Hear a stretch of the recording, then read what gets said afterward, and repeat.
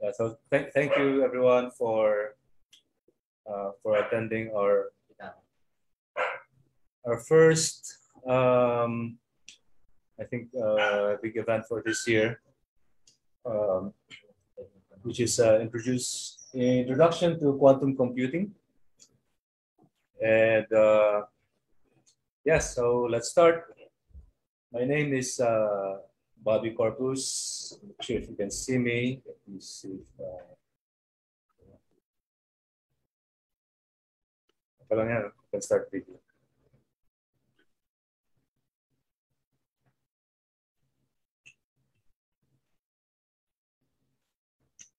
Yeah, so yeah, my name is Bobby Corpus, and let's start. So I think before anything else, let me introduce my group. We are the OneQuantum Philippines. So we started in 2017, it's about 5 years ago, as a Facebook group and also as a meetup group in the Philippines. And so our activities are mainly on meetups and also delivering lectures online, lecture series, like, for example, 7-part series on Shor's algorithm, and a lot of introductory presentations like this. And yeah, so it was very difficult for us to actually scale the group. And then, fortunately, with the help of an American named Brian Seidelworks, who's also here in this meetup, he introduced us to OneQuantum Global, and that's the reason why OneQuantum Global community recognized us as a chapter of OneQuantum in the Philippines, and I'm the first president. So because of that, we now have access to global resources, global experts in quantum computing, and also resources in learning quantum computing. That's are.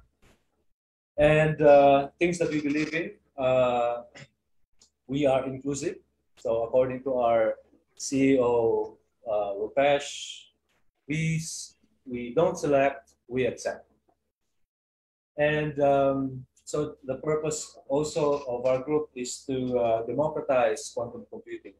So quantum computing is quite difficult to approach. It's a subject that's not easy, but we want to be able to, have this goal to remove it from its status as a ivory tower and make it accessible to people. And quantum computing is ultimately for our kids. They could be my kids or your kids, because the future generation, they are the ones who are going to probably build a quantum computer with 1 billion qubits, and they are still in the elementary schools probably. And we want to make sure that we are able to influence, the education, so that quantum for them will ultimately become an everyday subject. Like it's normal. Okay, so right now it's not normal for us, but we want it to be normal for our kids also. Okay, yeah, and so our meetup today is sponsored by 8-Layer, and I'd like to call on Merrick Mara, who is the CEO of 8-Layer, to give a few words. Yeah. Yeah. Yes, thank you, Bob. Good afternoon, good evening, everyone. So I think we're just about to start the Quantum Computing 101. Again, I'm Merrick. I'm the CEO and chairman of 8-Layer, and we've been in the industry for more than 17 years now. and we focus actually on cybersecurity and software development. So we're so happy that Bobby and his group is now here in our office doing this kind of activity. And we hope that you will learn a lot in this evening session. So I guess that's it. Aside from that, I'm also the president of the Rotary Club of the Quezon City Mediatek. So it's actually an international service organization. So please visit our Facebook page, RCQC Mediatek. So good evening and enjoy. Thank you. Thank you, Mary, for that wonderful introduction. And okay, so my assumptions here for those who are attending is that we don't have a background of quantum computing. Okay. Yeah, so I have to make that assumption because there's a lot of levels. People, when they attend, they have different levels of learning about quantum computing, and I want to focus on those that the first time that they've heard and they're curious. So that's my focus. So which means that I will not be able to cover anything sufficiently advanced for anyone who's already advanced in this group. And next is probably a basic knowledge of algebraic manipulation, because it's just quite hard to explain the basis of quantum computing without actually learning the theory behind it. Okay, so because of the mathematics, we will learn how it works. Okay, so that's my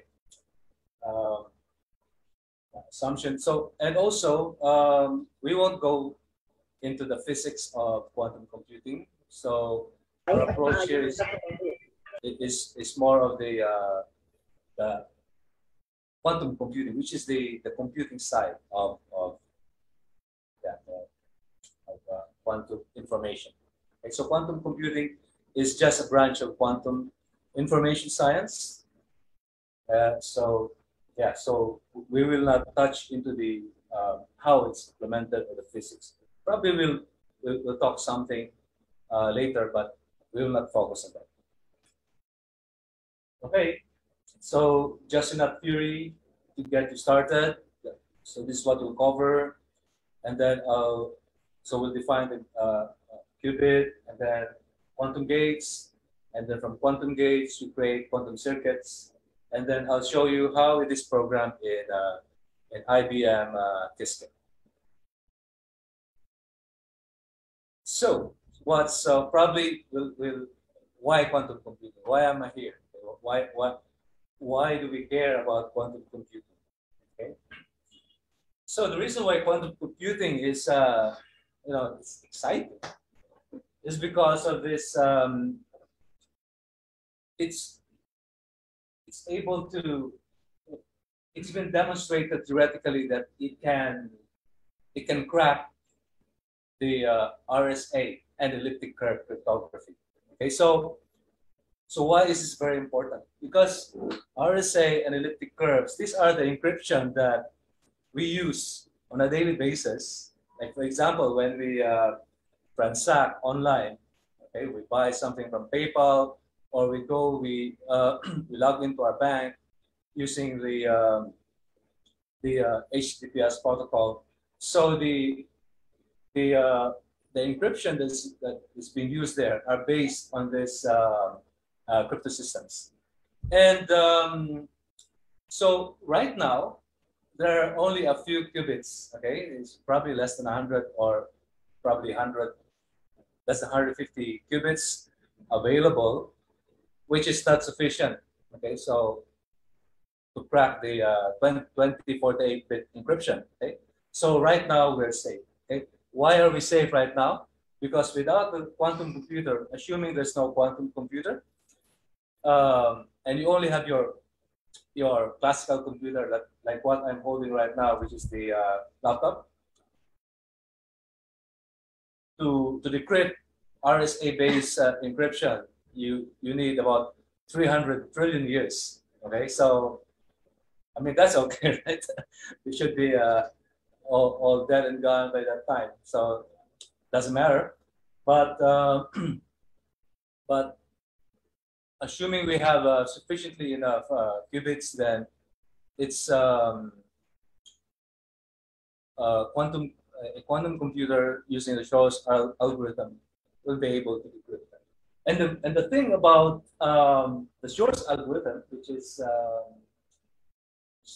which is mentioned here, is that the reason why it can decrypt both RSA and elliptic curve is because if you look at the RSA, which is based on the hardness, the difficulty to factor out a very big number. Imagine 2 to the 24th eighth. Okay, it's very hard to factor. And also the elliptic curve, which is based on the algebra or the geometry of elliptic curves. These two different cryptosystems, which are based on two different things. One is number theoretic, and the other one is geometric. The thing is, both of them are actually, if you take a look at them from a more abstract level, they are the same mathematically. Okay, and it's called the discrete logarithm problem, and that's the reason why Shor's algorithm is able to crack it. Okay, so in encryption, there are two kinds of encryption.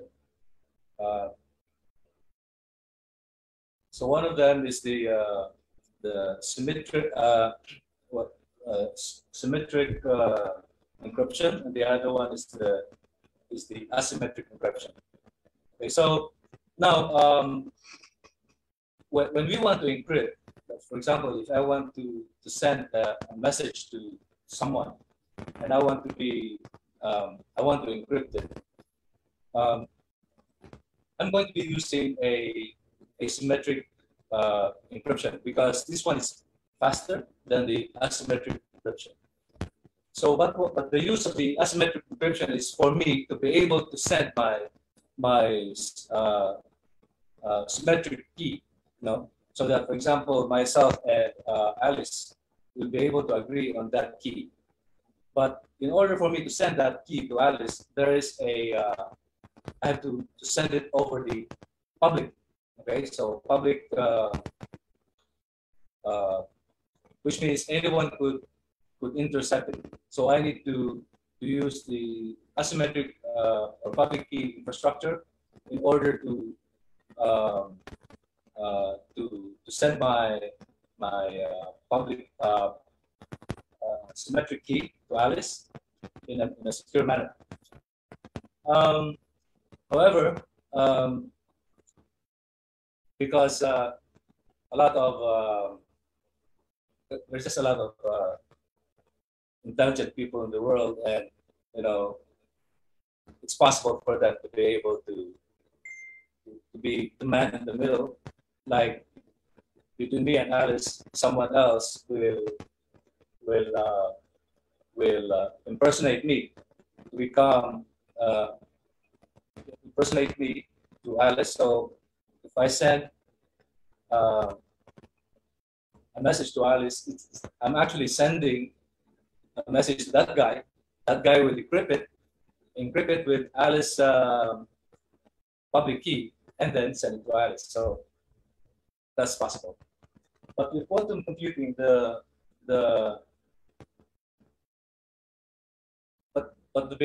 with quantum computing, the behavior is different. So with the quantum systems, whenever a message is sent, and someone else will read that message, that message, which is encoded in a quantum qubit, will be tampered with. So in terms of they call it, it will collapse the state will collapse, okay, into a basis from which the attacker or the eavesdropper is measuring. So so when this guy like Eve will try to send it to the to Alice, what will happen is that, oh sorry, yeah, I'm sending to Alice.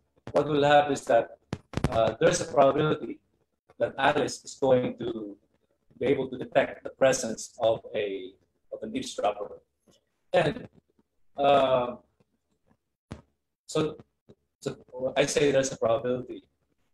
So, but Alice and for example me, Bob, we can increase that probability to us to us to a degree closer, as close as possible to certainty, as close as possible to one, so that we can determine that there's really an eavesdropper. And when we determine that there's an eavesdropper, we can just discard all of the qubits and probably begin again. Okay, so that's the quantum key distribution.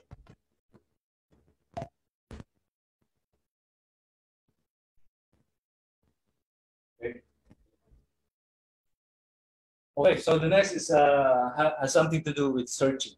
Okay, so um, well, I have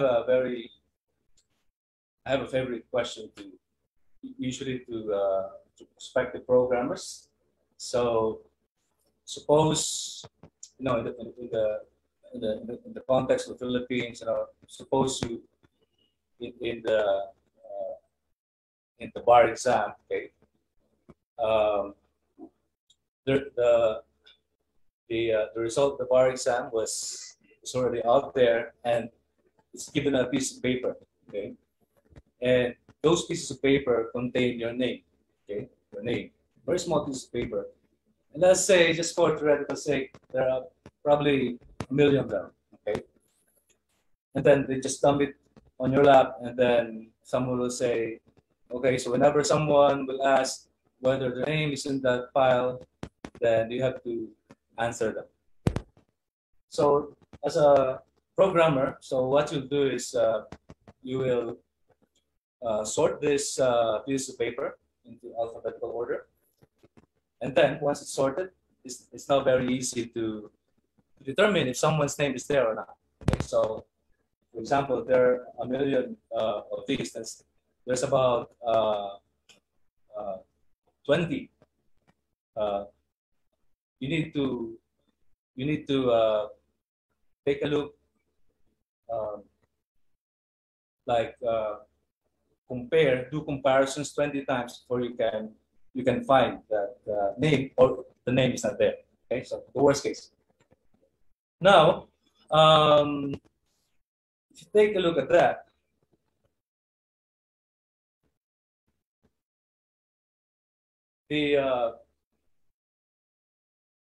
so this one is more of a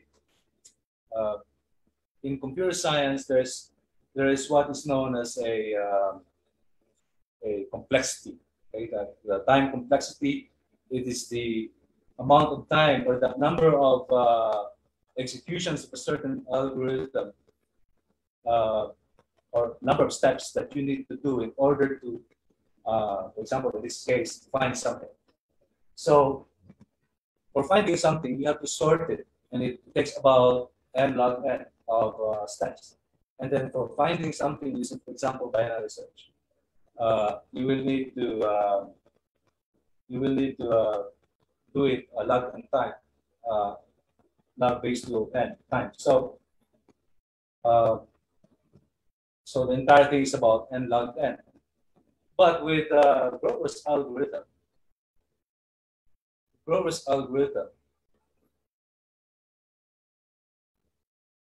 with Grover's algorithm,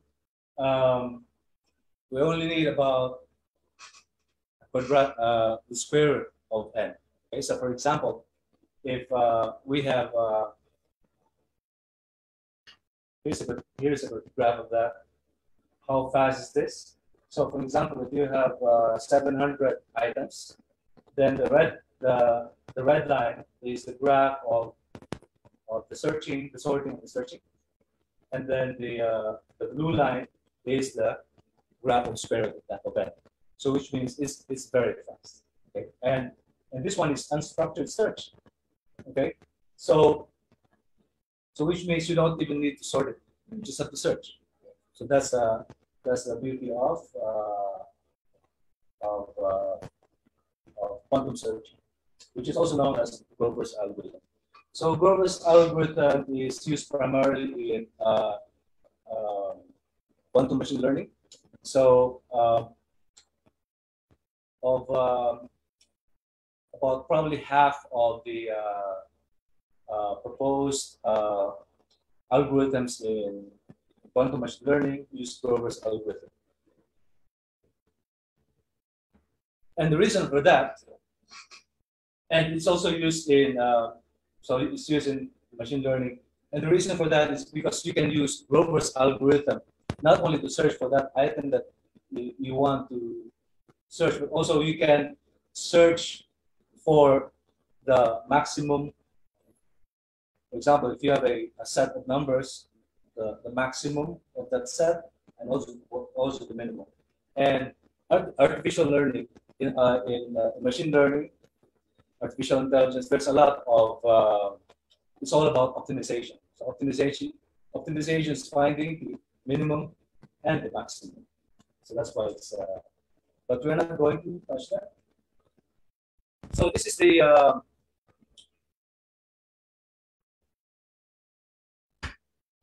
this is probably the only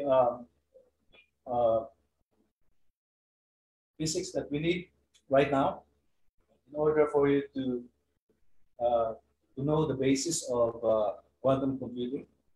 So you can see that there are three drawings there. The first drawing is there's a machine gun firing bullets at the wall with two slits, and the slit number 2 is closed currently.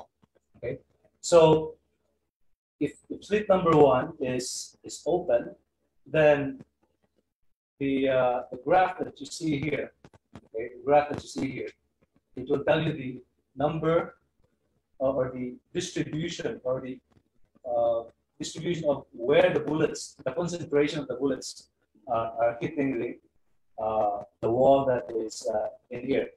Okay, so and then if you close this and then you open this, you will get almost the same thing. Okay, it's a mirror image. And then if you open both, then you will get this distribution of the concentration of bullets. Okay. Now, but this one is non-quantum because the bullets are big. But in here, there's a this one here is water. So water is a wave. Now, if you in the same way you open one and then you close the other, so you will get this distribution and this distribution. But when you open both, you will get this interference pattern. Okay, interference pattern of the waves. Now, take a look at this. So this is where the quantum effects come in. So you have just one electron. Okay, so just one electron. If you open both, okay, well, let us say you open one, then there's a distribution where the electrons end up in the filament in here. And if you open the other, this one here. But if you open both, okay, and only one electron, there's an interference pattern that will be formed. Okay, and what does that mean? This means that the electron behave like a wave. Okay, and also that the electron passed through both slits. Okay, so if the electron passed through both slits, you know, that's the basis of our quantum computing. Okay, So we can now have a system where we can have the electron having uh, to be in two different states, okay, at the same time. So that's the basis of quantum computing. Okay. So let's take a look. What's a bit? So classically, which is currently what we're using here in our computers, we're using bits. Okay? A bit has a definite value. Okay? It's either a 0 or a 1. Okay? So if you have a bit, it allows us to represent any number in binary. Okay. Now, where do you use bits? Okay, so we use bits to represent numbers in binary, and in fact, all information in this world, can be represented as a bit. Okay? Like for example, take any prose. Take any book, okay, which is composed of numbers, letters, special characters, okay, and even images. Now, take for example the letter A, capital A. The capital A can be is represented by the number 65, ASCII number 65.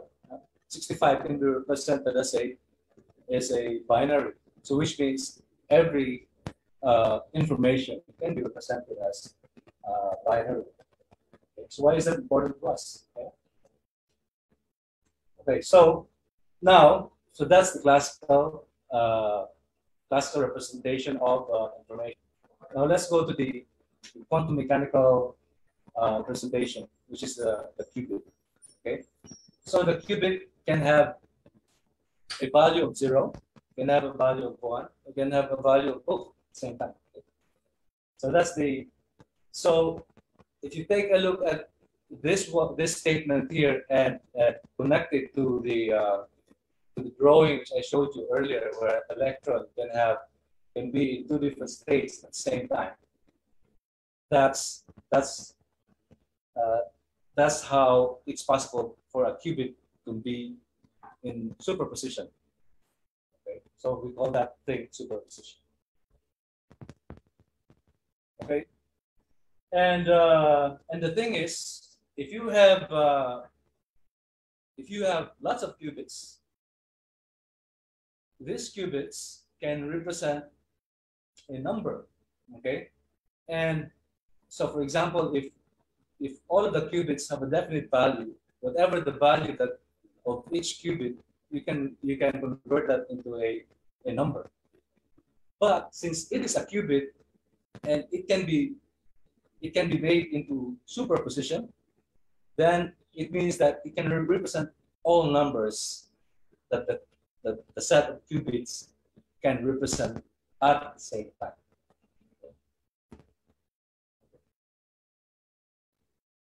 So which means if a qubit can be, can represent any number at the same time. So what's the value of a qubit? So you can only get the value. You can only get a definite value if you measure. And the number that you get depends on the probability of that number occurring. Minute message. 1 second. Okay. So how do we say that a qubit is both 0 and 1 at the same time? Okay, so this is where we need to represent something already in let's just say elementary math, like high school math, in order to say something about the qubit. Okay? So if I say we qubit is both 0 and 1 at the same time. I want to be able to express that as a piece of mathematics. Okay, so that it's concise. So if we have a definite value of a qubit, let's say the qubit is the value is 0, then we can symbolize the qubit as this symbol here. Okay, so this symbol here. So for those who are not familiar with this, this symbolizes a vector, and the notation came from Paul Dirac. So he's one of the inventors of quantum mechanics, and this is called the ket vector. Okay, so there's a bracket, there's a bra vector and a ket vector, but this one is a ket vector. Okay, so you see something like that. Now, if the qubit is state 1, then we symbolize it as this one here. Okay. So if the qubit is in both 0 and 1, this is how we symbolize it. Okay. So so the side here is the state vector. Okay. So it represents the state of the qubit, which is represented by a combination of 0 and 1. Okay, so there's a plus sign there. And the numbers A and B here are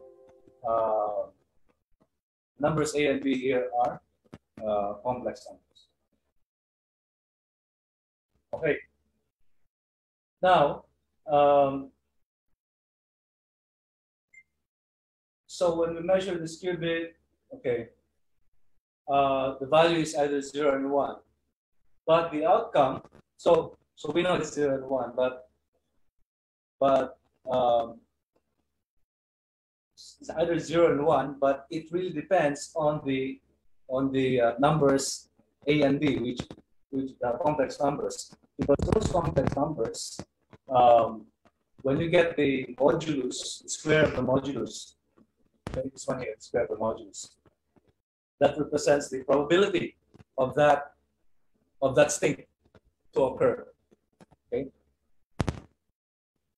So this is just an example. Okay. So if you are a high school student, and you might be familiar with this. Okay. So since these are general probabilities, then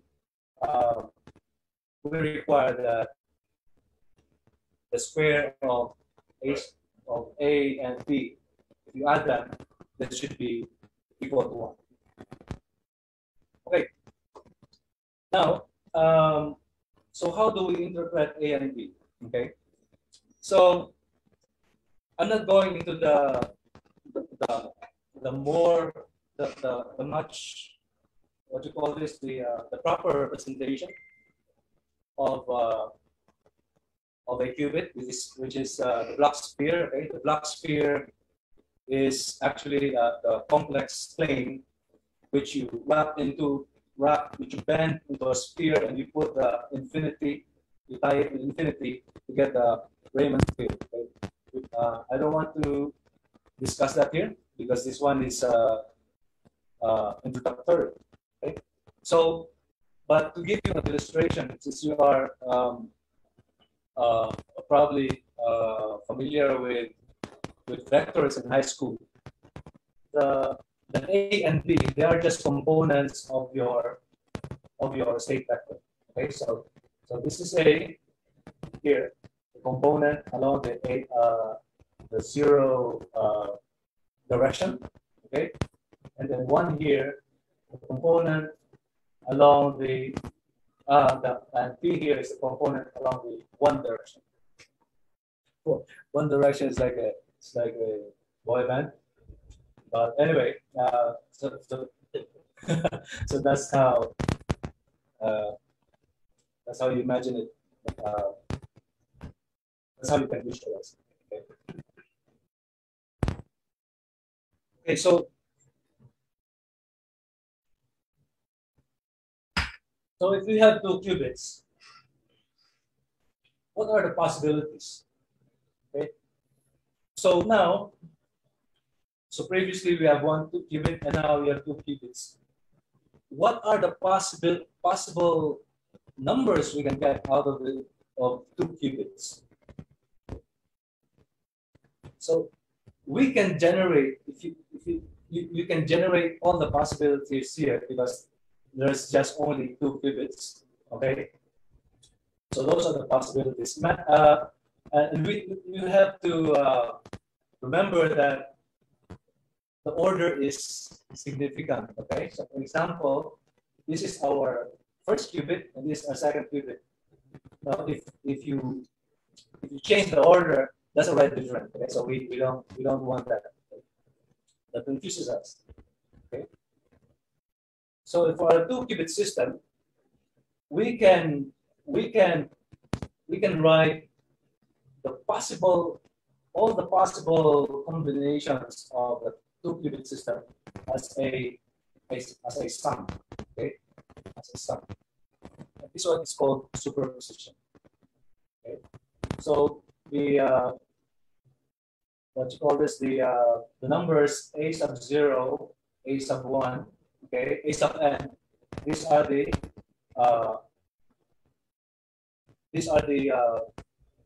this refer to the probability amplitude. Okay? So they will give you the probability of a certain state to come up. Okay? So this one is so if you have a 2 qubit system, any number can be represented at once. Okay. But if you remember our binary system, okay, so we have 0, 0, 0, 1, 0, 2, 0, 0, 0, 1, 1, 0, 1, 1. These are just 0, 1, 2, 3.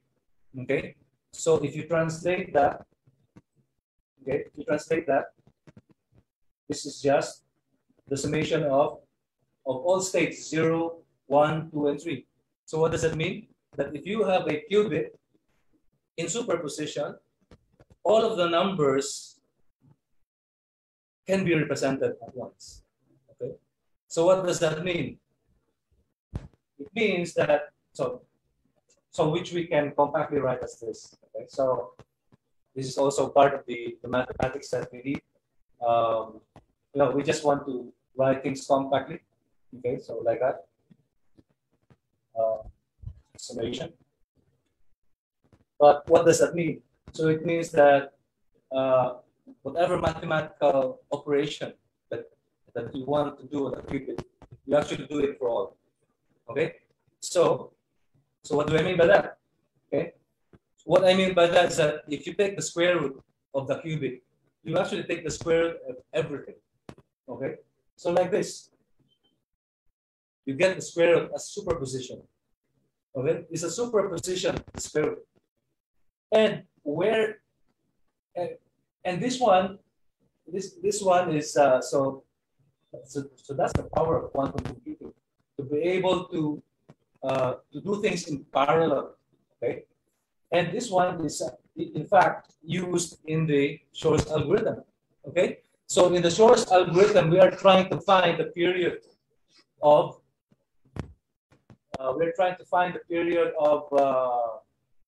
this function here. Okay, so whenever you encrypt in RSA, you have to use this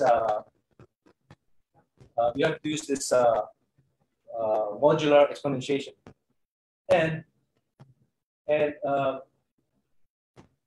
this modular exponentiation, if you for example, if I was a cracker, okay, and I have all the time in the universe, and I want to crack the RSA, okay, even if it take it 300 trillion years, what I'll do is just to get the value of this for all numbers generated. Okay, so if the number is for all numbers between 0 and 2 to the I know this guy. The number 0 up to 2 to the 2048. What I'll do is get the values of this, and whenever the value is equal to 1, I can then compute the period. Once I get the period, I can then compute. I can then have another step before I can decrypt the RSA. But the period is the most important thing. So once I get the period, I'm able to decrypt the RSA. And the reason why Shor's algorithm is able to do that is because of the you can do it because you can do it for all values. Okay, so for example here, 13 to the 0, and then 13 to the 1, 13 to the 2, you get the value of f of x. Okay. Now here's an illustration. So this one here is your qubit. X is your qubit. Okay, and this is the decimal representation of your qubit. So your qubit, the value goes from 0 up to for here 14. Okay, and here, when you apply f of x, you apply to all of it. Okay, to all of them. And then here you can already see that from here the value is 1, and then the next time 1 occurs is in here. Okay, so which means that the period is 4. Okay, 1, 2, 3, 4. Okay, 1, 2, 3, 4. So that's the benefit of superposition.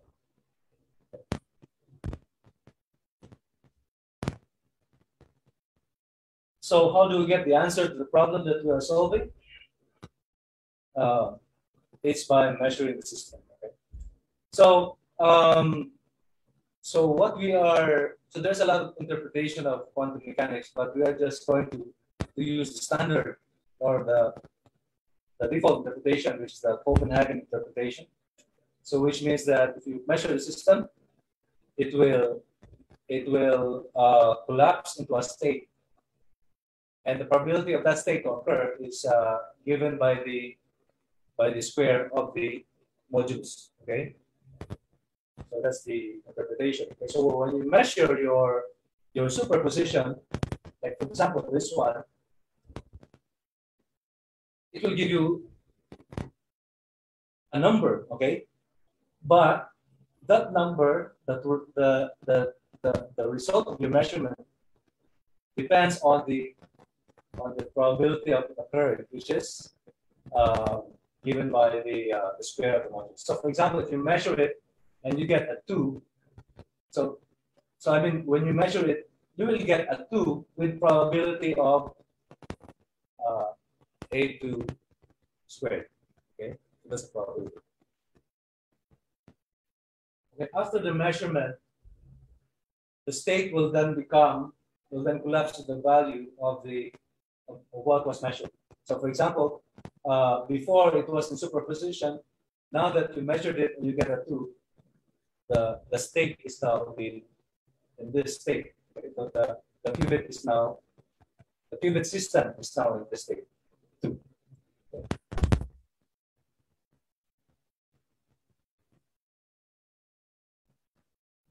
Okay, so there's a difference between ordinary probabilities, and the probability that you get in quantum computing. So, for example, if you have a coin and you toss it, the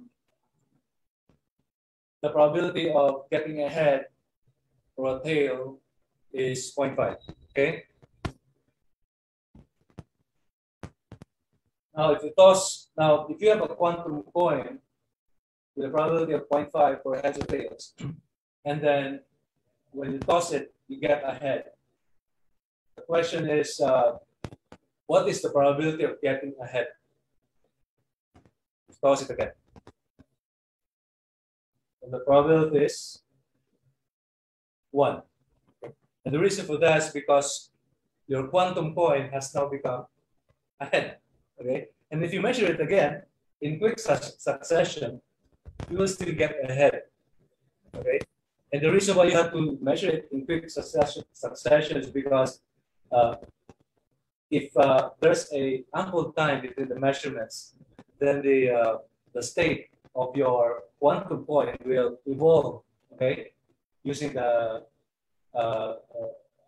in accordance with the Schrodinger equation. Okay, so that's why it has to be the quick succession. Okay. Now, entanglement is another important area, important concept in quantum computing. So entanglement, you have a system of, for example, here 2 qubits that are entangled.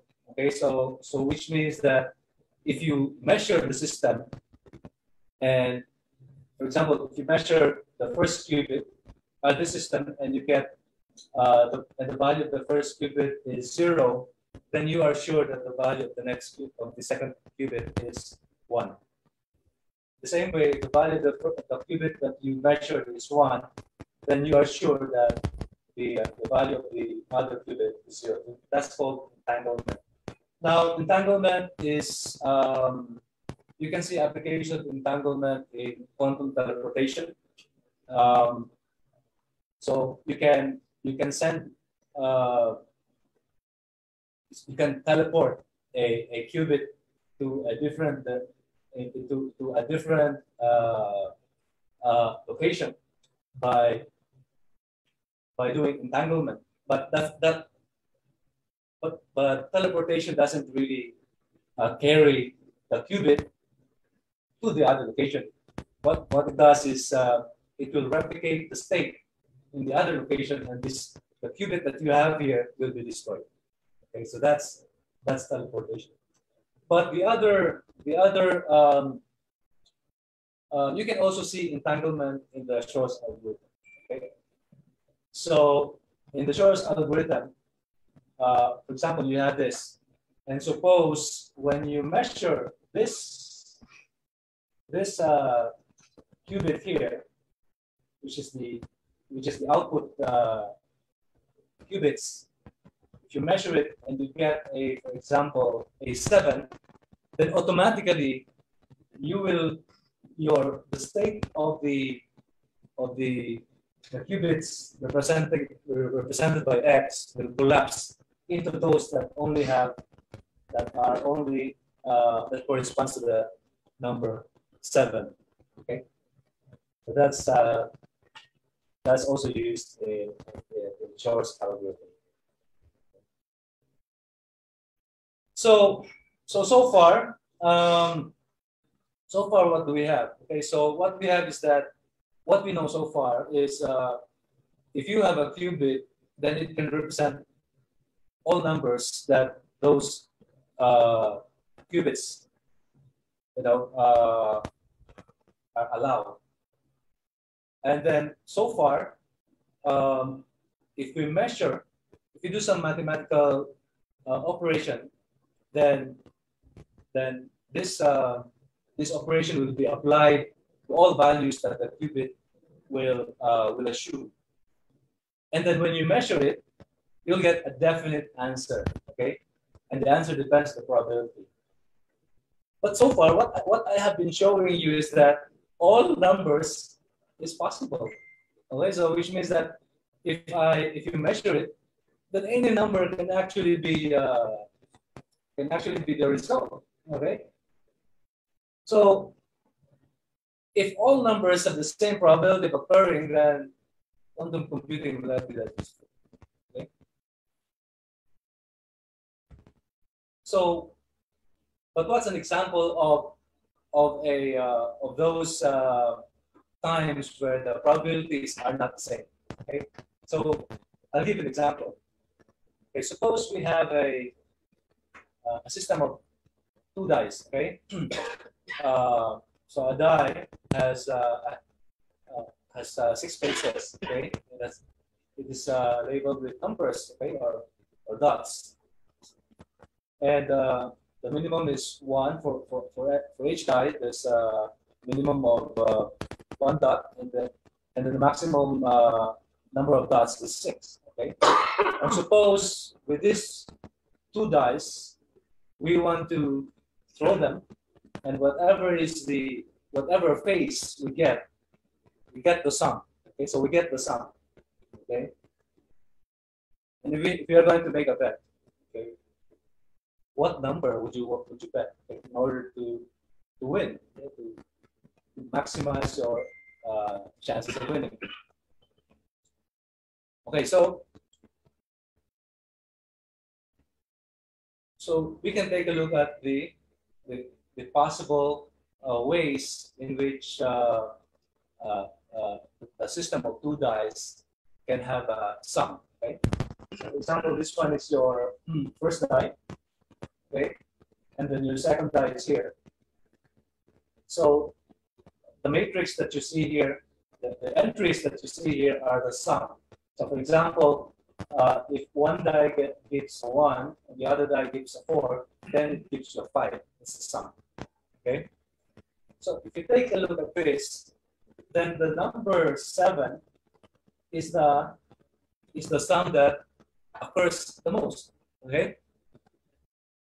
Number 7. Okay. So you can visualize it like that. Okay. So for example, if you bet the number 7, then it has a probability of occurring, which is 6/36, or 1/6. Okay. Now we can represent this system of 2 dice as a state vector. Okay. Like this. Okay. Like that one. Okay. And each of the each of the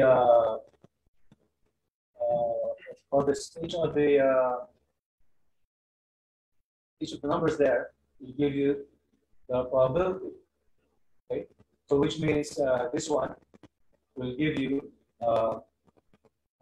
so the state 7 will give you the probability, the highest probability.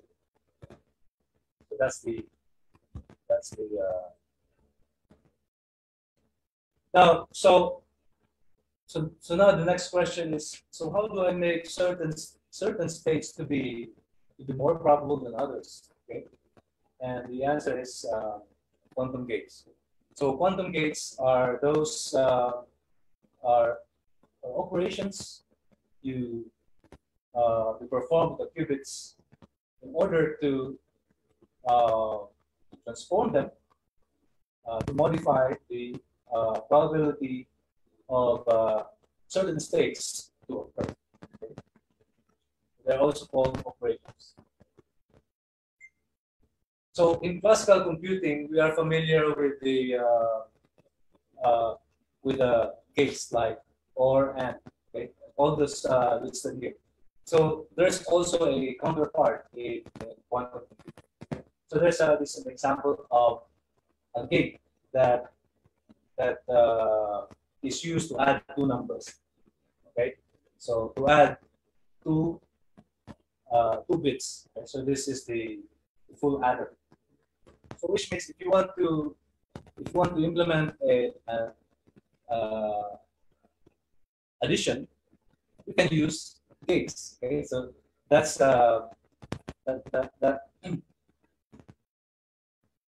this is how it's implemented in our computers. So in quantum computing, there's also a corresponding. We also have corresponding gates, and in fact, there is a gate that will give you the superposition of all of the of states. Okay, so there's a gate to do that. Another example of gate is the NOT gate, which will when you operate it with a state, it will give you, for example, the 0 state will give you the 1 state, and vice versa.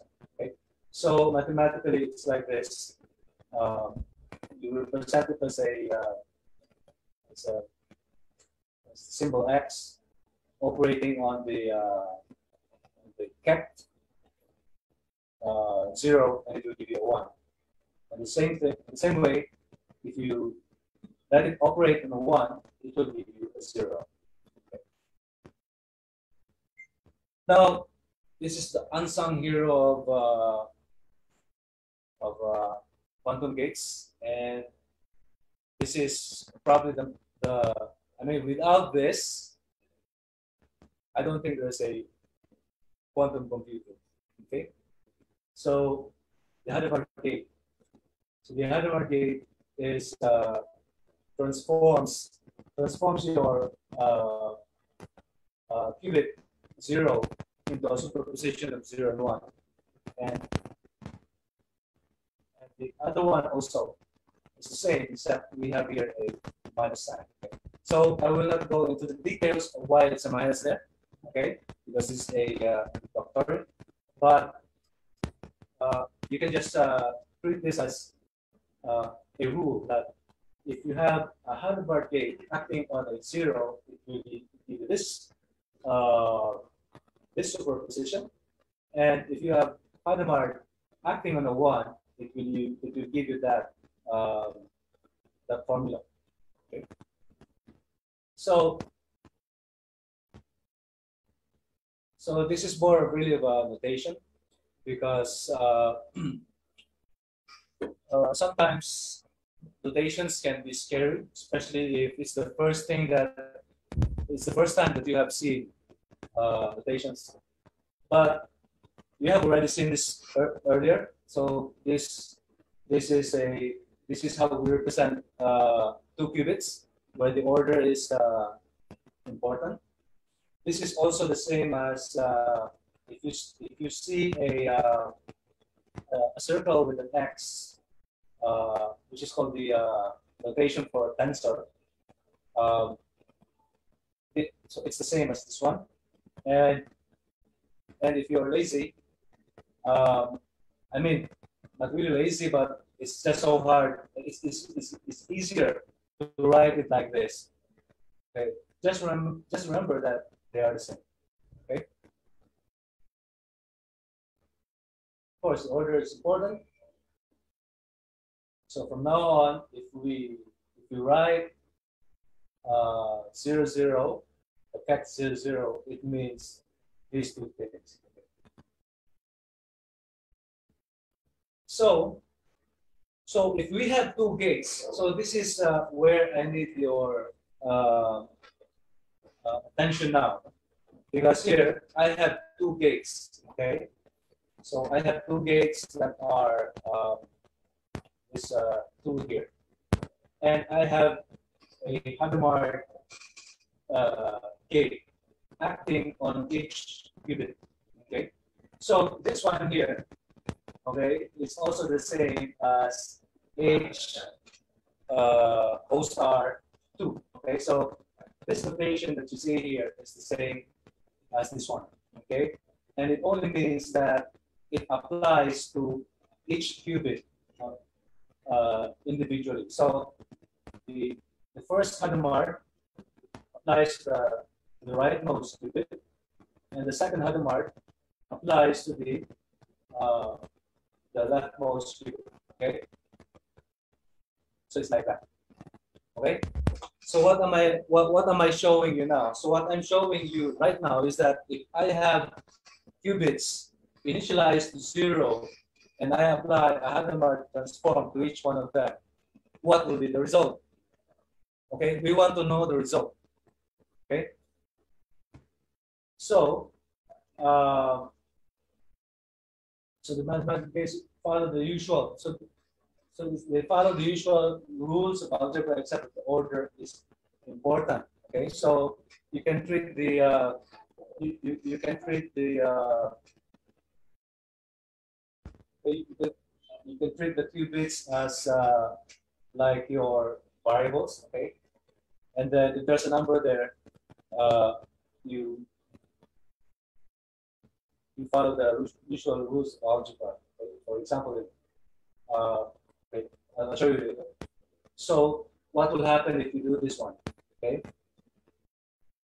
So since we know that this So we already know this. And you already saw this earlier, okay? So given this, how would you derive this? Okay? So to derive this, you just need to use your high school algebra, okay? You just have to multiply them, which is this the tensor product, okay? And then, for example, this one here, this 0 here, you multiply it with 0 here, okay? So you get a double 0. And the 0 here, you multiply it with a 1 here, okay? And then you get a 0, 1, okay? So the order is important, okay? And in the same way, you do for the rest, okay? And this is what you get. And then if you remember that these binary numbers can be converted into decimal numbers, then 0, 0 is nothing but 0. 0, 1 is 1. 1, 0 is 2. And 1, 1 is 3. Okay? And then furthermore, if you want to make it compact, this is the result. So what does this mean? It means, what does this mean? It means it's superposition of all possible values of the qubit. It's a superposition of state. So which means if you start with 2 qubits, initialize at 0 and apply Hadamard, you will get superposition of states. Okay? So that's the reason why we need the mathematics. Okay? We need the mathematics in order to understand, and later, or in the future presentation, we will need it in order to compute. Okay. So so it is the Hadamard gate that transforms our qubit into the familiar superposition. Okay. So here's a simulation of the Hadamard gate and the corresponding probability. So it's a simulation. So theoretically, the probabilities are the same, okay? But since this is a simulation, you can see that there are some differences, okay? But the probabilities of each one of them, okay, if you take a look at this one, the probabilities of this one is 0, this one is 1, this one is 2, this one is 3, okay, 4, 5, 6, 7, okay? And the probability of them occurring is the same. Okay, that's the Hadamard superposition. Okay, there's also a gate that will allow us to do a if condition. Okay, which is called a control dot gate. So this gate is special because it needs 2 qubits. It needs 2 qubits. The first qubit is called the control qubit, and the second qubit is called the target qubit. Okay, so the control qubit will determine whether we need to change the target qubit. Okay, so if according to the control NOT gate, if the so this is the like a truth table. Okay, so this is the what you call this the rules. If you have a 0 and a 0, if you have a 0 here. And the 0, you get 0. So if you take a look at this, you can summarize the rule as if the control qubit X is 0, then the target qubit will stay the same. Okay?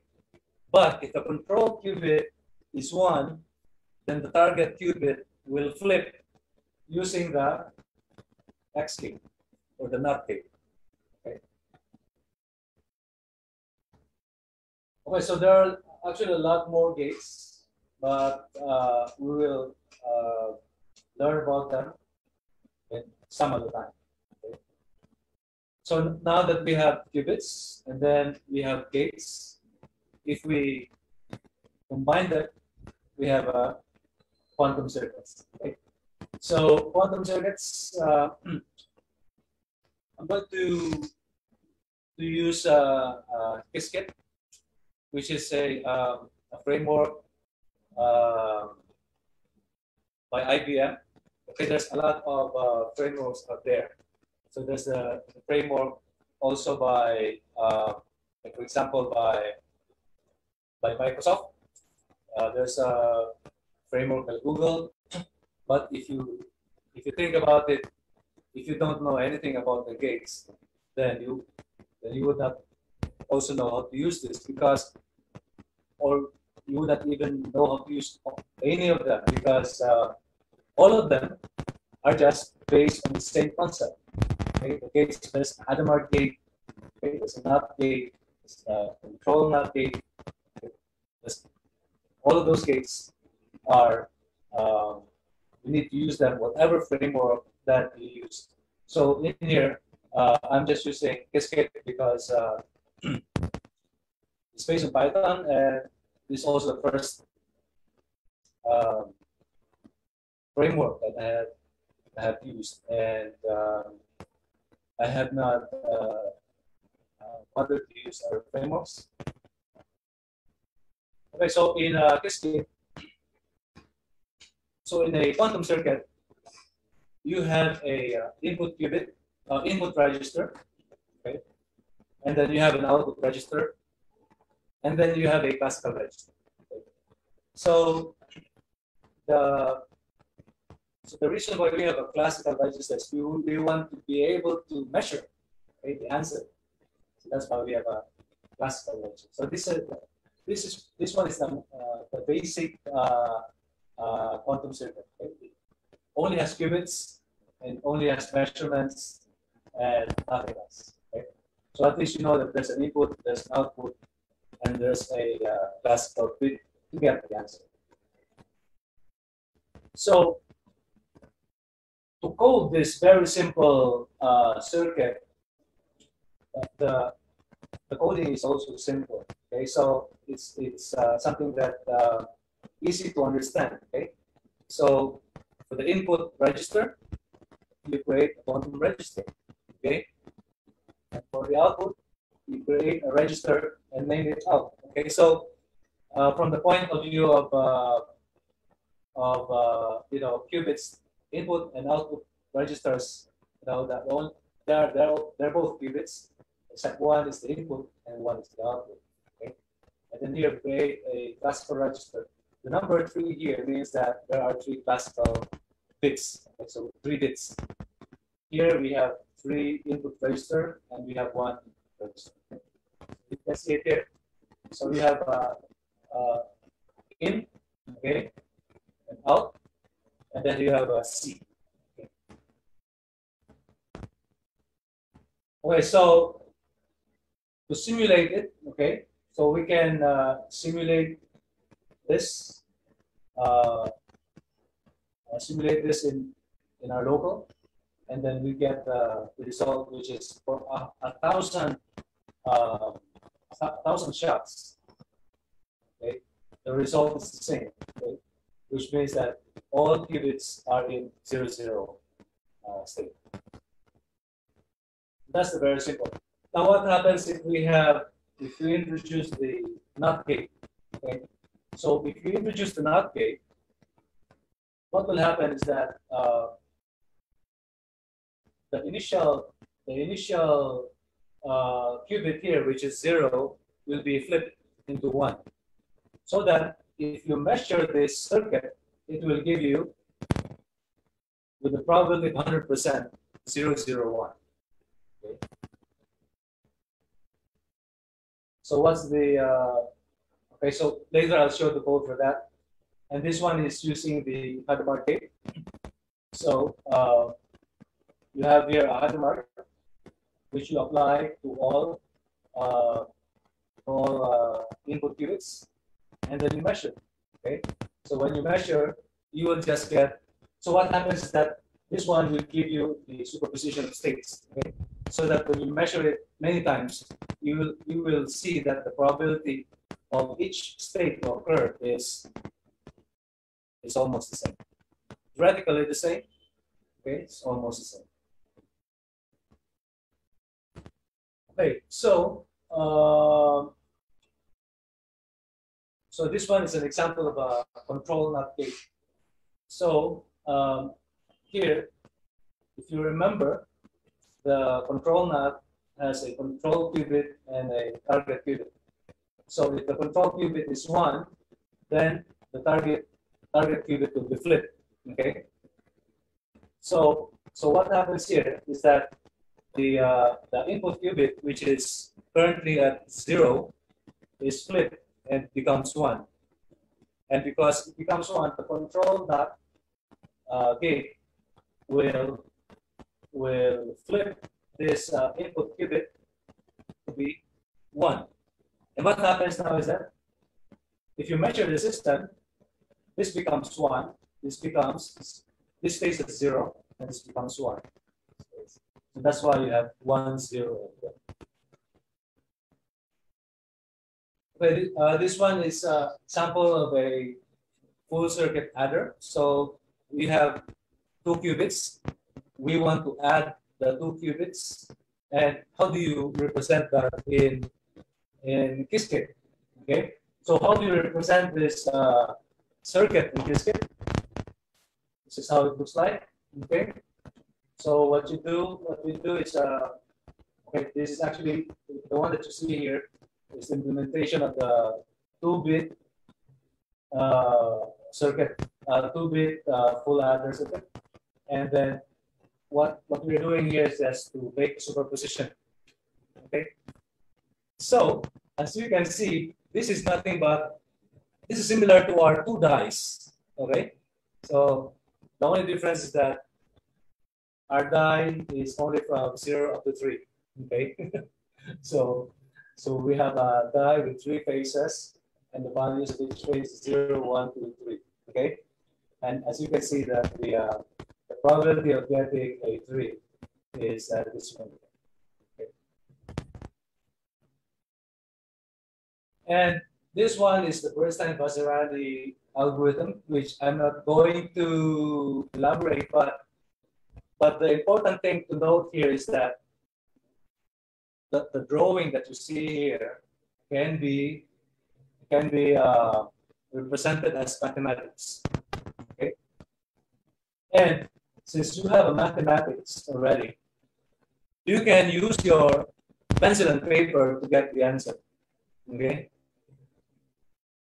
so now you see that there's a definite answer here. Okay, that's the so you can translate your drawing of a circuit into mathematics. That's why the mathematics is important, okay? Because I mean, just like a programmer, you know, if you give someone a IDE, it doesn't make them a programmer. No? What makes them a programmer is the knowledge of how to program. Okay? They can use, for example, Notepad to program. Okay? So that's the reason why we need this the foundations of quantum computing. So I think the next thing I'll do is I'm going to skip this and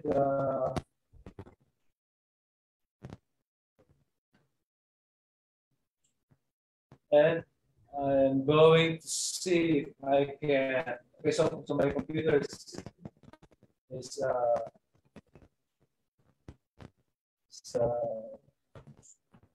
having a problem, but hopefully we can still see the demo. Okay, so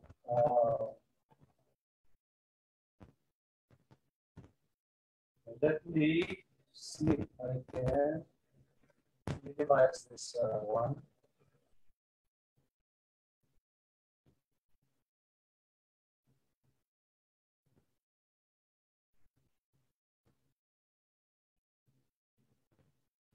Okay. Okay, so this is just a demo of the part. Okay.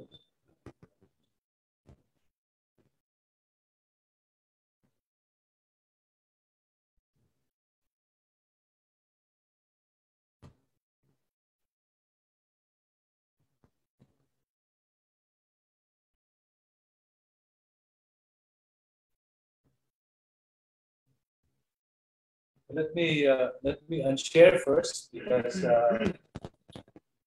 it's having my system. Sorry about that.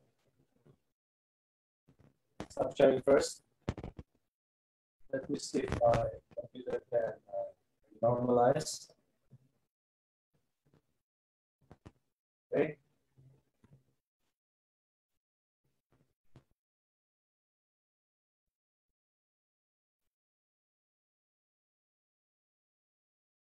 Okay, let me see. Okay, so I'll start to share once again. Share.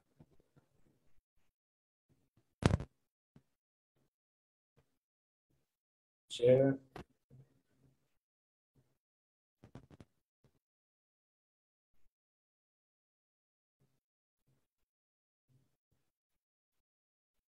Okay, desktop 2. Share.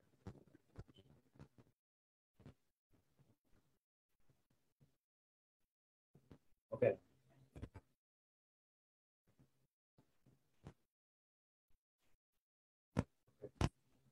Okay, so yeah, so this one is QISKit using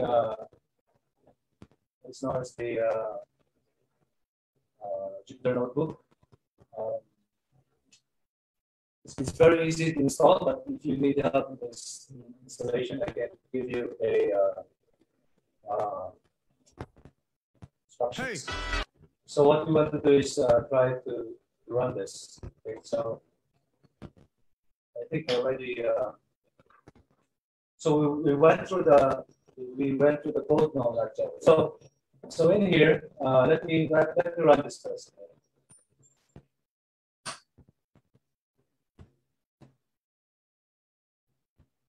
So if you can see a asterisk there, it means it's right.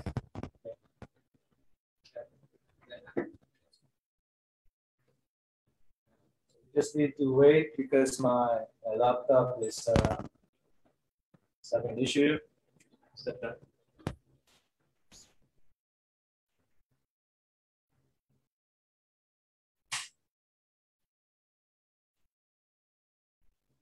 Okay, so probably while waiting, do we have some questions? Zoom. I zoom the screen. It's small. Oh, okay.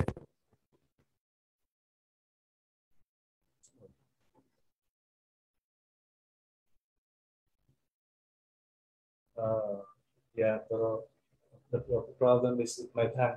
Okay, so I will not just. Okay, so what's happening here is that I create a. So there is an import here. Okay, so the import is. So there are some imports, and then you create your quantum register, and then your.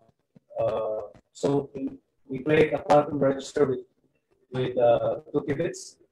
So this is the input register, and then we create a classical register in order to get the measurements, and then we create a quantum circuit. So the quantum circuit, we specify the input register and the classical register. And then we do a superposition. Okay, so that the Hadamard, so we already know what the Hadamard is, except that we don't know how to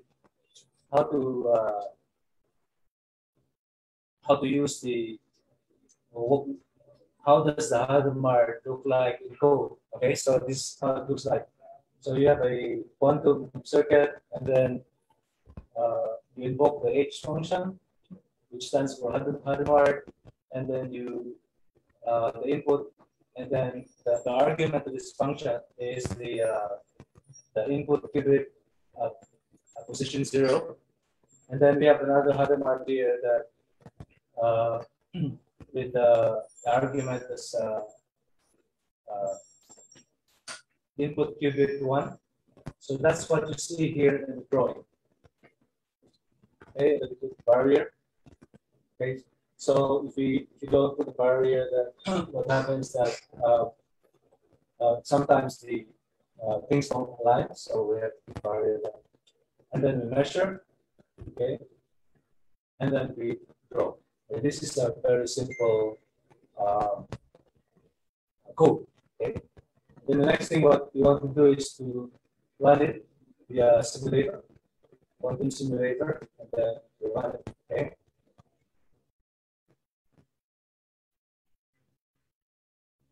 Great. So it's now running, but it's slow. Just wait for it. So this is the result of the simulation. So as you can see, the Hadamard will allow you to do a superposition of the values of the input qubits. Okay, so the input qubits, which you can see here. So the next thing I'll show you is the see if I can show you. Actually, having a problem getting to. Okay. I have to close this one. Okay. I have to close this one. Okay.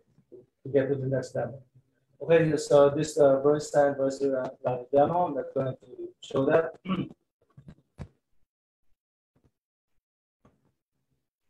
And then the next is I'm going to show the full adder circuit. Okay. Here, let's try to run this. So the full adder circuit is the one which, so you have two qubits and you want to add them as in addition, and then measure, okay, the sum. Okay. Let's wait for it to.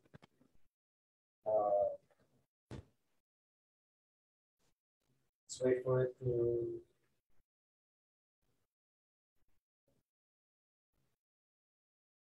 Okay, so there's actually a lot of things going on here, but that would probably be a topic for another day.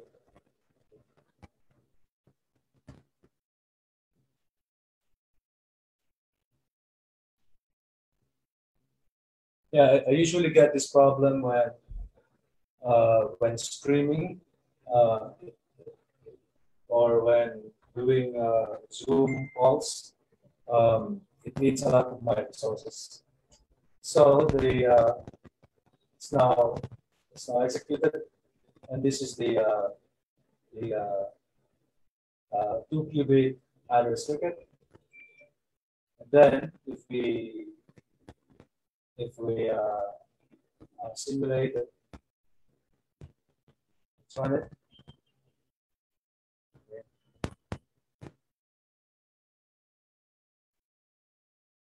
So you should get something like a quantum dice or the dice.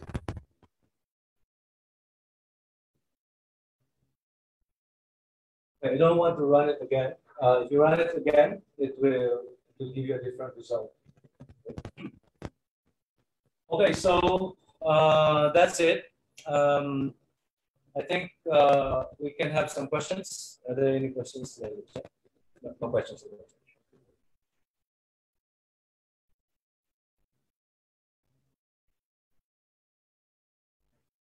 Just one question.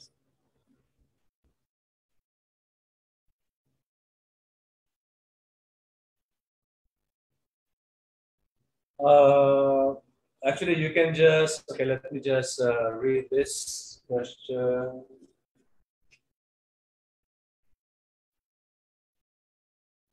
So processing of loads of data and doing complex computing tasks consumes energy and takes toll on the hardware.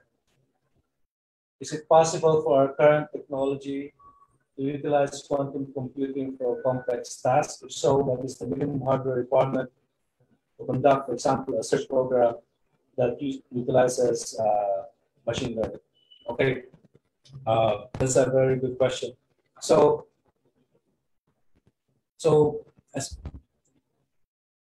so quantum computing um, can be simulated. So like what you are seeing here can be simulated by a classical computer. But then, um, but there's a limit because what happens is that every every qubit that you simulate is actually a matrix, which is a column matrix, which is 1 and 0. Okay, so if you simulate 2 qubits, this means that you need uh, 2 squared of 2 squared of this memory.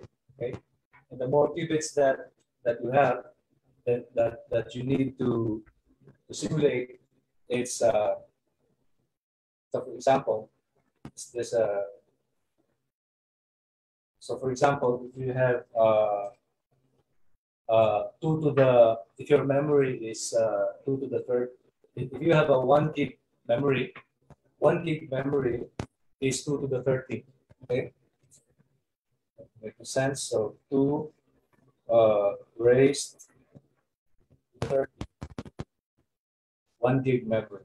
Okay, so simulating 30 qubits already will consume 1 gigabyte of memory. Okay,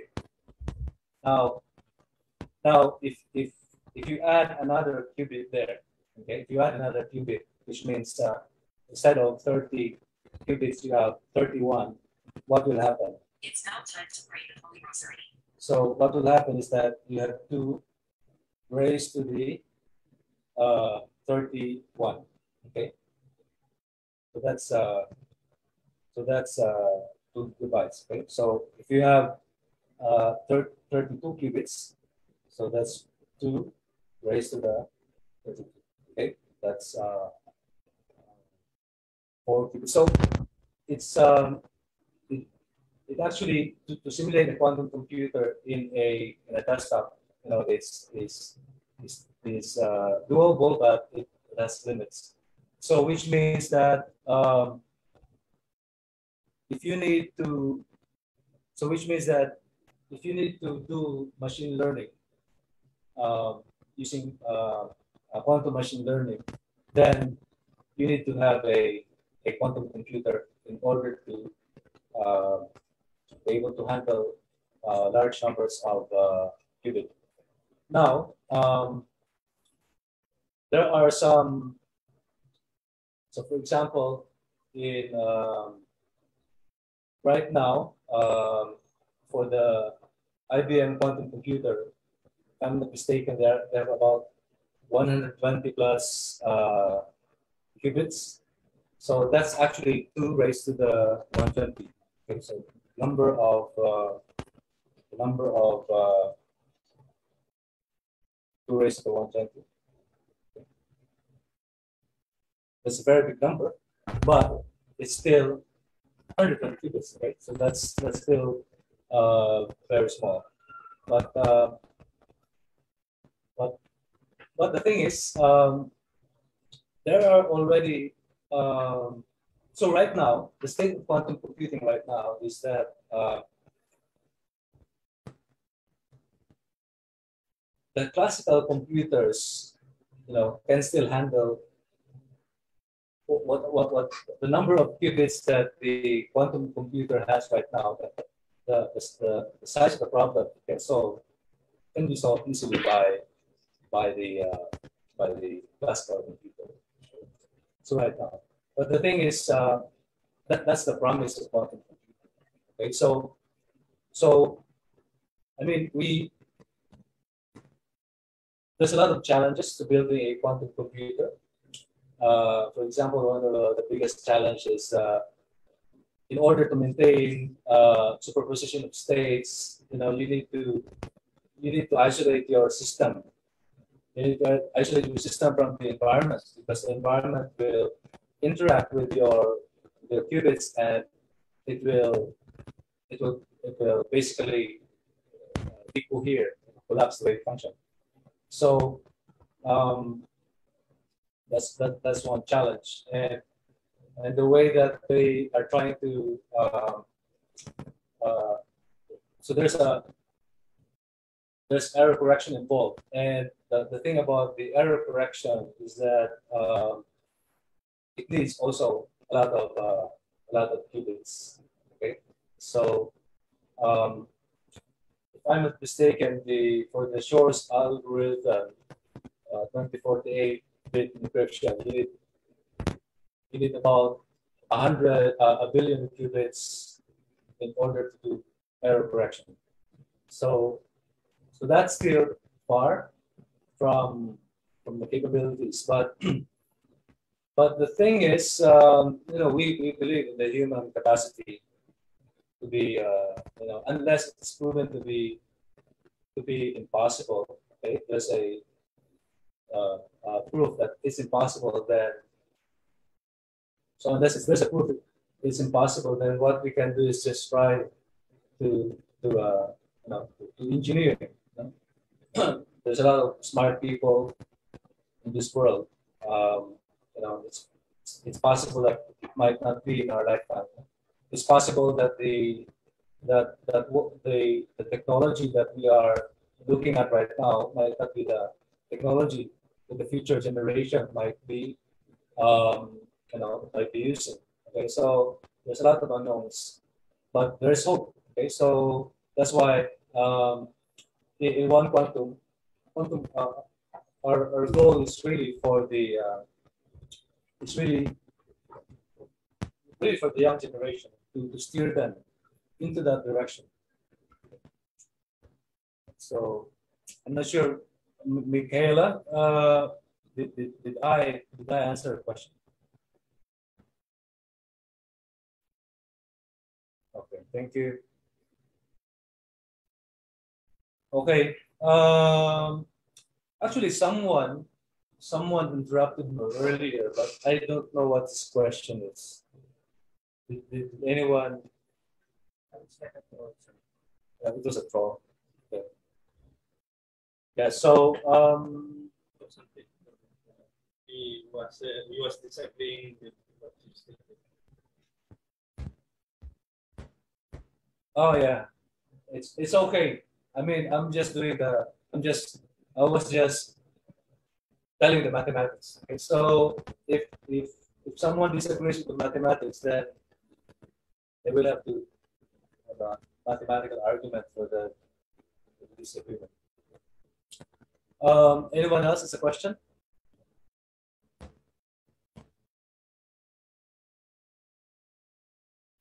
How many do you have?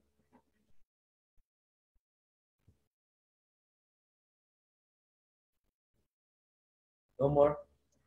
Hello, Bobby. Hello, Bobby. Hi, Burns. Oh yeah, so andito yung dati ko estudyante si Jacqueline. So one of the best students in San Carlos.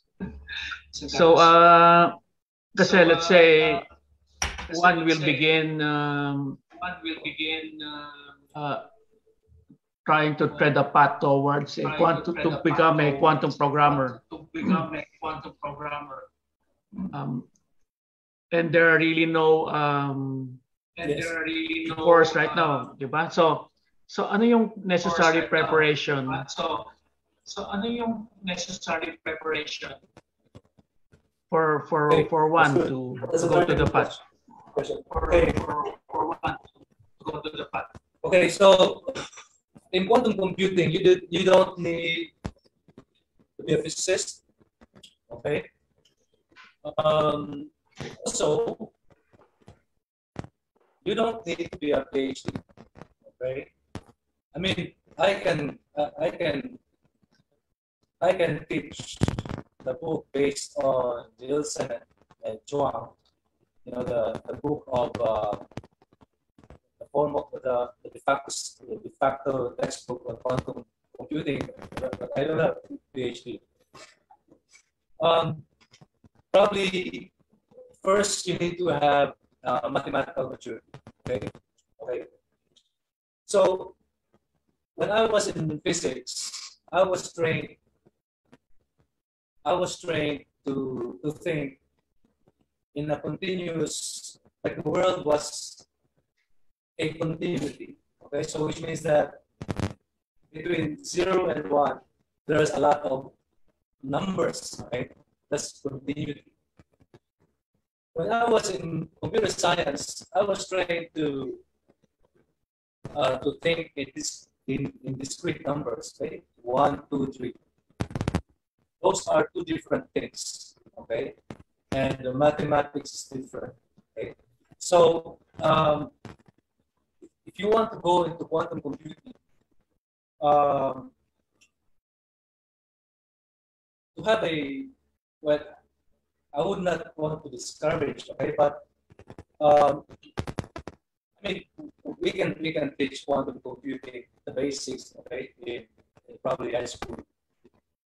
But if you want to, for example, learn about quantum computing from the textbook of these guys, there's not much mathematics really involved there. Probably, so you need to have mathematical maturity, and then you need to have, for example, you need to have linear algebra. Okay, so be able to understand operators. Okay? Be able to understand what eigenvector, eigenvalue is. Okay. Then so be able to, yeah. So that one there, be able to change bases, and so you have a example. If you use this set of basis vectors, how do you convert it to another set of basis vectors? So that thing. So linear algebra and some probability theory. Okay, like for example, you must understand what probability is. Okay, and then be able to because in quantum computing, you just don't draw diagrams. Okay, so and then design an algorithm, and then that's it. Okay, so you have to demonstrate. Okay, so how many times your algorithm will need to be executed in order for the answer to be found. Okay, and then you need to, and the probability also, you need to compute for the probability of getting the answer. Okay, so for example, in quantum computing, you need to come up with algorithms that will give you a high probability of the answer being found. When I say high probability, if you increase the number of, for example, qubits, then the probability of the answer to be found also approaches unity or 1. Okay, so I already mentioned algebra, all this probability theory. There's also a bit of number theory. Okay, but all of this, are just. I mean, if you just want to learn, understand, then I think mathematical maturity is, because when you are mathematically mature, you can actually pick up mathematics easily. Just like a programmer that is a senior programmer, can learn a language in a few days. If you give him a problem, and for example, you ask him to program this language, and he hasn't programmed that language, to allow him his maturity, allow him to pick up that language easily. And the same way with mathematics. So, for example, in Shor's algorithm, you need to have some number theory, okay, and then you need to have, especially if you're dealing with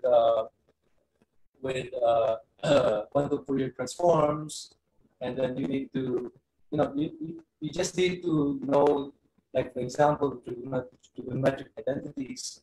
You just be comfortable. You don't need to memorize all of them. You can just Google them. But be able to, simplify, okay, things and arrive at the answer. So, but that's just that's just one part, okay? Because ultimately, a quantum computer is a tool, okay? So, for example, my favorite in computation is actually optimization. Okay, so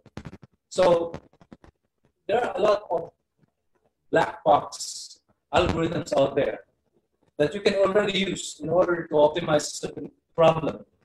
What's really important is that you yourself know how to formulate a problem in such a way that you will cast this problem into an input that will be,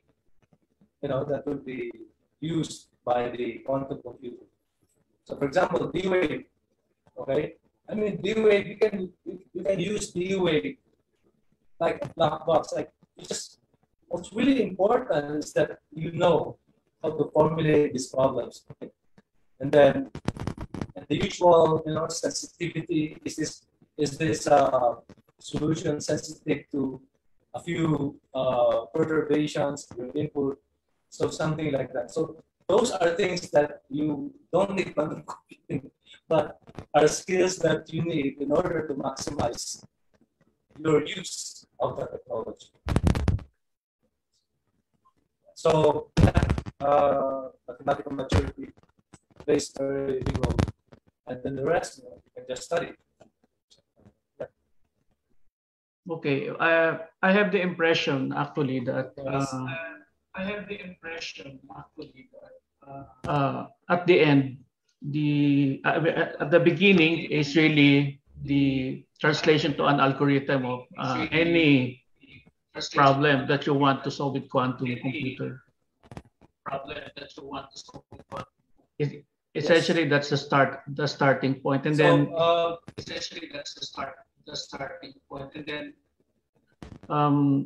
there must be some way to interface to a real quantum computer, and the interface is really like converting that to a programmable code, and then giving you a circuit that can run on a system. I get your point. So since all of us here have different perspectives, I understand your perspective because you came from a background, where you are really hands-on. You want to know what's really going on in a quantum computer. How does it really compute? Right? That's your perspective. My perspective also is, like for example, just like a user of the computer, right? I just use it. I don't really mind what's underneath. Like, I don't really mind how the integrated circuits do all their work. All of these things are put together to have a computer. So that's my perspective. So, I mean, strictly speaking, quantum computing is really like a branch of quantum information science, and it's really about algorithms. Okay, so it's really about. But if you want to, if your focus is really, really breaking it, quantum computing, that's an entirely different skill. Okay, so I think for that one, you might need a PhD, okay, and in either physics or engineering. So, but in the future, when this one is already commercialized, okay, so you can just, people in the factory don't need PhDs, right? So you just hire people to do something, very specific thing. Because the PhD has already thought about it. So right now, since we are still in the infancy, yes, probably need a PhD. But for quantum computing, I think you only need to because Shore, Peter Shore, Shore's algorithm, Grover's algorithm, they have shown us how to do things, how to think in a quantum-like way, which is different from how we think as a traditional programmer, right? So now that they've shown us the way, then we can also adapt to it. So if you're into research, yeah, have a PhD, but you just want to use the quantum computer and you have the requisite mathematical maturity to use it, then just spend a lot of time, then you can solve your problem.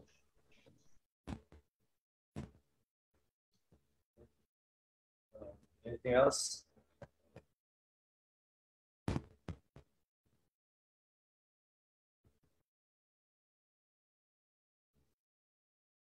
Okay, I think that's it. Okay, so since there are not so many questions, so I wonder if you didn't understand what I was saying or you understood, okay, and then we don't have questions. But I thank you for attending this event. So we are the OneQuantum Philippines, and there are a lot of things that we want to do in order to make the Philippines a quantum-ready nation.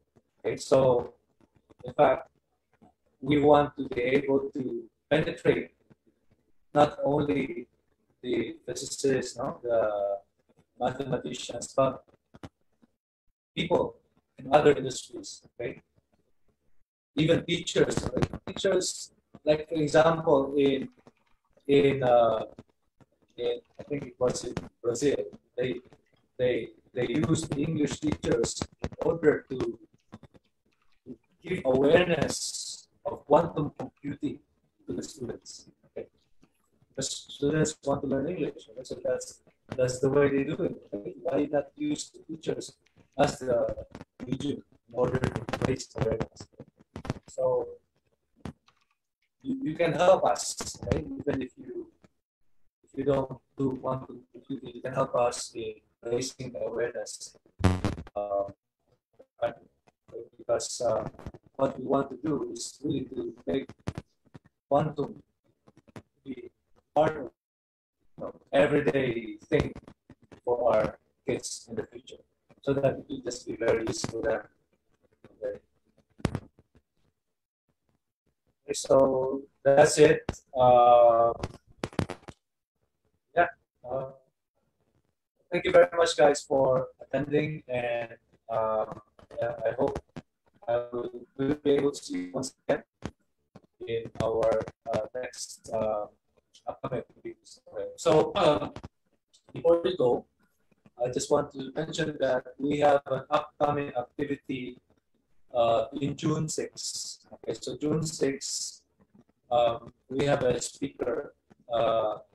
He's actually spoken to a lot of conferences already. Recently spoke at a conference sponsored by The Economist in UK, and it was all about quantum computing. Okay, and this guy has been searching for quantum computing talents for the past 8 years. Okay, and he will tell us about what the future looks like. Not only the future, but what he's looking at right now in terms of careers in quantum computing. Okay, so there are already people in quantum computing working in quantum computing. And if you want to be one of those guys or girls, you attend and then you ask questions. Okay, so that's one. Next week we will hold our another run of our Shor's algorithm series. It's actually a 7-part series, and we are going to record it so that if you cannot attend, you can just take a look at the recording. And we are also going to give some exercises to test your understanding. Okay. Yeah. So far, that's what we have in mind, and I hope you support us just by attending and making people aware. Okay. Sharing our group to your friends. Okay. If you're on Facebook or whatever social media. We only have actually a Facebook page, but you can share. So thank you very much. Anything else? Yes. I want to mention Bobby. I want to mention something. I would like to call Brian. I want to mention Bobby. Yes. I want to mention something.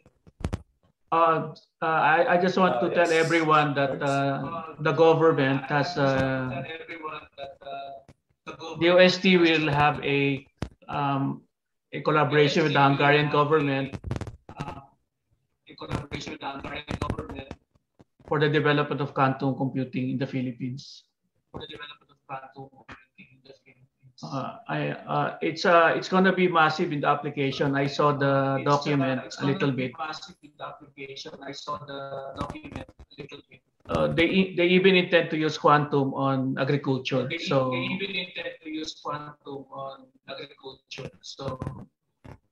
Yeah. I mean that's a start. So which means we have a bright future, ahead of us. Thank you for that, Burns. I think this will be the last, Brian. So we have here actually in our group, and we are very happy to have him. He's an author of 2 books. He's an American. He has been supporting us, and he was the person responsible for making us part of OneQuantum Global. His name is Brian. Brian is IOX. Brian, can you tell us something about your book so that people here will be interested in reading the book? Thank you. It's a career guide. It's called Choose Your Own Quantum Adventure. And it's, well, depending on your background, that's part of the design of it, that if you're new, it guides you in one section of the book. If you're looking to further education, it guides you to a different area of the book. If you're already working in the industry, it guides you to another area of the book, but it's about quantum careers.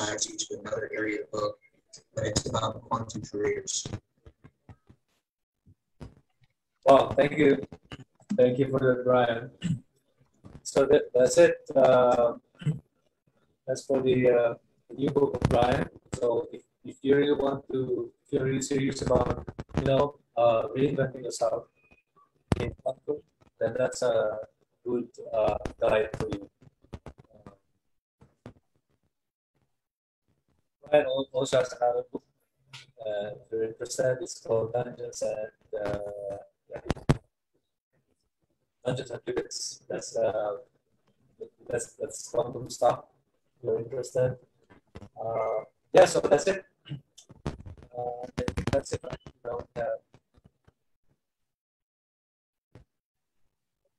Okay.